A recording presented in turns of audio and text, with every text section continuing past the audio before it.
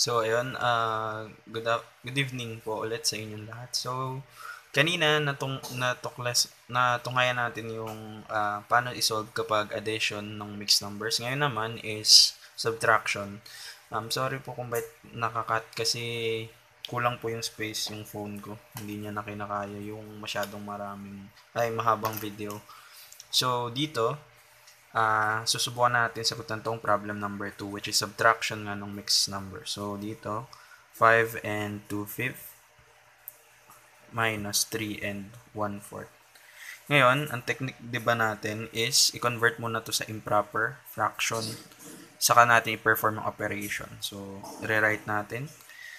5 5 times 5, 25 plus 2 is 27/5. So, ayan na, diba? Sige, para hindi kayo malito. Diba, pag nagko-convert tayo, mula mixed number, papunta improper, 5 times 5 plus 2. Okay. Take note na ito is kaparehas lang din ito ha. Iniba lang natin siya ng forma kasi mas mabilis sagutan nga kapag nakaganitong pattern. Pwede naman yung sa kanila dinediretso kaso mapapansin niya sa ibang example niya problematic yung pag yun agad ginawa mo. Sige. Tapos 3 and 1/4. So, 4 times 3, 4, 8, 12 plus 1, 13/4. Tapos yan, kakopy mo na denominator. Yan, kinopy din natin. So, yan, convert na natin sila sa improper fraction form nila. Ngayon, i-perform na natin yung operation. 27/5 minus 13/4. Okay, anong gagawin is kunin muna natin yung LCD or yung pinakamababang number kung saan itong dalawang denominator natin, yung 5 at saka 4 ay pwedeng mag-meet. So, 5, 10, 15, 20. Pwede siya sa 24, 4, 8, 12. 4, 8, 12, 16, 20. So, pwede din siya sa 20. So, ang LCD natin is 20.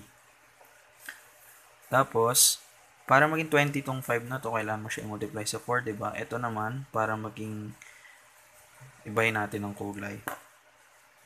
So, ito, para mag-multiply sa 4.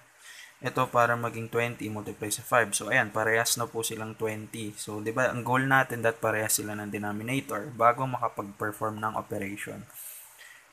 Tapos, and ngayon, kung ano multiply mo dito, hindi din mo-multiply mo dito sa taas niya. Ganon din dito. So, 27 times 4. 27 times 4. 7, 14, 21. 1 carry 2. 4 times 2. 8 plus 2.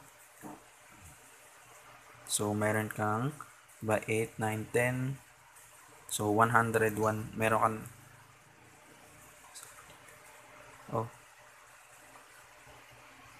kang mali. Sorry. Mali ako, baliktad ako. 27, sorry. 27 times 4. 7, 14, 21. 7, 14, 20, 28. So, 8 carry 2.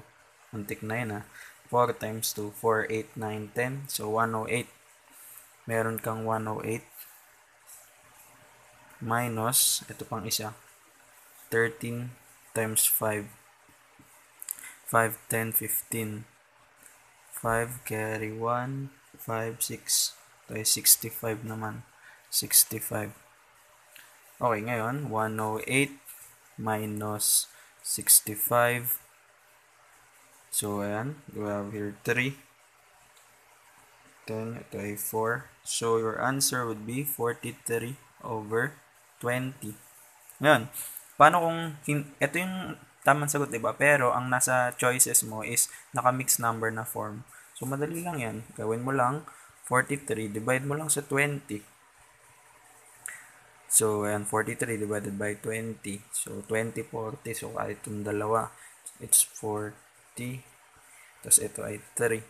Ngayon, kung i-rewrite mo yan, magiging, ito, yung magiging malaking number mo dyan, 2. And, ito, 3, yung nasa itaas. Ito yung denominator mo is same pa rin. 2, 3, 23/20. Ito is yung sagot mo. Parehas lang din siya niyan or 43/20. Sige nyo, kapag trinay nyo yan i-convert, ganun din yan. 20 times 2, 40 plus 3, 43. So, 43/20. So, ito na yung final answer natin.